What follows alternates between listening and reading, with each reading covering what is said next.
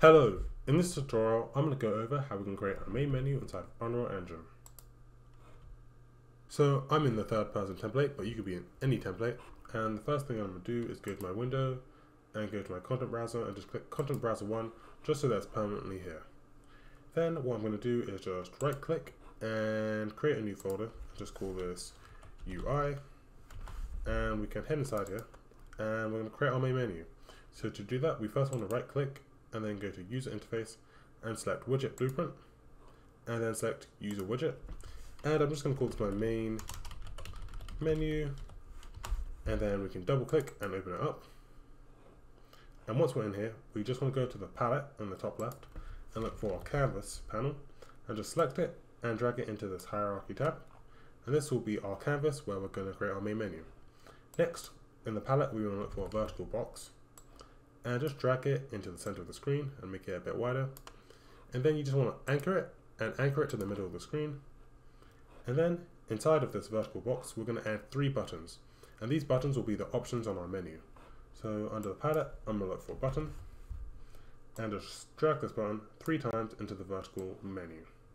So I'll just do this 3 times, and with each button I want it so there's a bit of a gap between each of the buttons. So just select the first one and we want to go to padding, and under the bottom I'm going to put a padding of a value of 100. This will basically push the button beneath it down by a space of 100, so you can just play around with the values here if you wanted to. I could also put a padding at the top of 100 and we can see that it pushes this button 100 from the top. I'm also just going to put a padding of 100 here, and I'm just going to leave that one blank.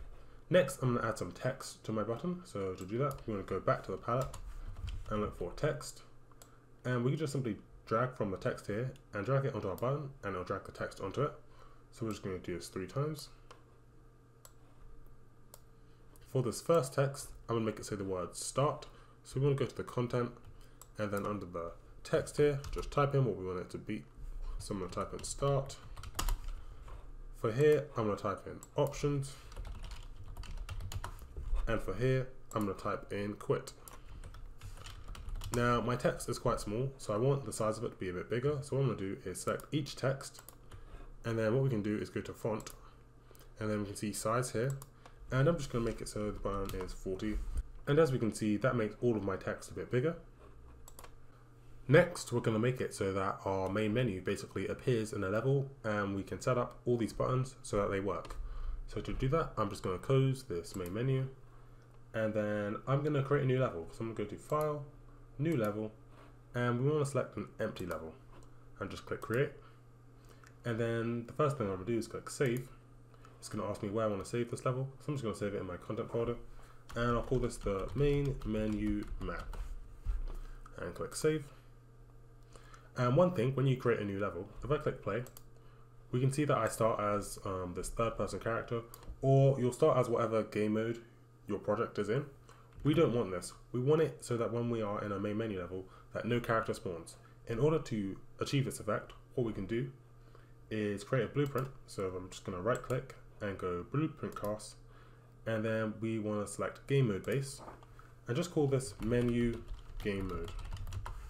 And now if I go to my window and we go to world settings, a world settings tab will appear. And if I just drag this menu game mode onto my game mode override, right now it's blank. Now if I click save and click play, we can see that I'll spawn no character. And that is because inside of my main menu game mode, there's no default pawn class. If I say made this the third person character, I'd always spawn as the third person character. So we just want to leave that blank. That way no character will spawn inside of our title game mode. Next, we want it so that our main menu actually appears inside of this level. To achieve that effect, we just want to click this little 3 dots and then go to Open Level Blueprint, and then Event Begin Play. What we're going to do is just drag off this node and look for Create Widget. The widget we're going to create is going to be the main menu, and then we just want to simply drag up here and look for Add to Viewport and click Compile. And if I close this and go play, we can see I'll have my main menu with the Start, Options and Quit button. The next thing I'm going to do is basically make it so that all these buttons work, and I'm also going to add a background to my main menu so we're not just staring at this black screen. So I'm just going to close this, head back to my main menu, And when I click the start button, I'll just select this button. We can scroll down and go to on clicked. And when this button is clicked, I'm just going to drag off here and look for open level by name. And then we can type in the level we want it to open. So I'm inside of the third person template, and the level is called the third person map. So I'm just going to take a copy of the name, copy it, head back to my main menu and just paste the name inside of here. And then I'm going to go to my designer. For the scope of this video, we're not going to create an options menu, although in a later video I'm going to go over how we can create a full options menu. So we'll leave this blank. For the quit button, we just want to select it. Again, scroll down and go on clicked.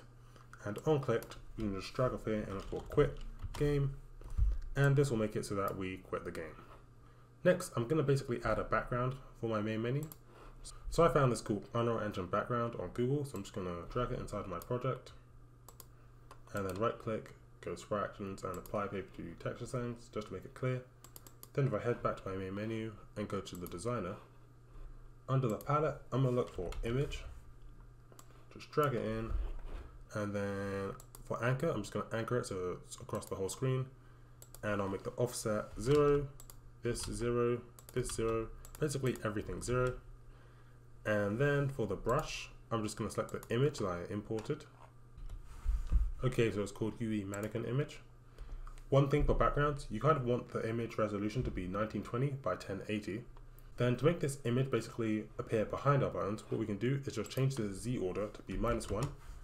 And as you can see, this will put the image behind the vertical box menu that we made. Because if I select this vertical box, you can see that its Z order is 0.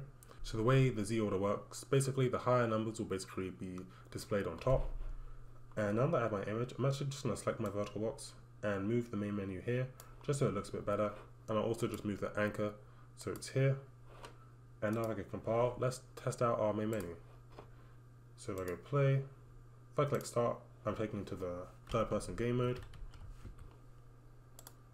If I click quit, the game quits. There's one more thing we need to fix with our main menu. If I click the play button, as you can see, when I start, I first have my mouse. However, if I click, my mouse disappears and I can't really get access to it again. Also, if I click the play button and I click start, when I start my game, I start with this mouse cursor. We don't want it here, so we're just going to add a couple of settings to fix that. So we go back to our main menu, and we want to head back to the graph. Event construct, so this is going to fire as soon as the main menu is spawned. What we're going to do is just right click and look for get player controller, and then we're going to drag off here and look for set show mouse cursor. Just leave this button checked, and this will make it so the mouse cursor basically appears in the game. And then we're going to drag off here and look for set input mode UI only, and then hook this into here. And this will just make it so the mouse cursor basically appears on the screen. And then when we click our start game button, we're going to basically do the opposite. So I'm going to copy this bit, the get player controller and set show mouse cursor, paste it here. Although this time we want to uncheck the show mouse cursor. This will make it so the mouse cursor is hidden. Then we want to drag off here and look for set game mode only. So set input mode game only, and then hook this up and click compile. And now if I click play, so I'm just going to go full screen. I can click my mouse cursor and we can see my mouse still appears. If I click the start button, my mouse cursor disappears and I'm spawned straight into the game without my mouse cursor, and we have a functioning main menu. So that's all for this tutorial, and that's how you can create a main menu.